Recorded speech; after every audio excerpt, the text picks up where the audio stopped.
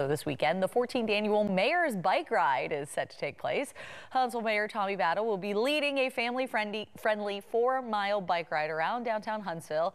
All you need to do is bring your bike, although a limited amount of Huntsville Blue bikes will be available for free during the ride if you need one.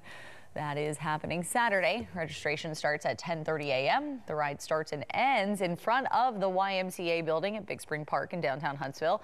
We have information on this event as well as other upcoming bike events for you on WHNT.com.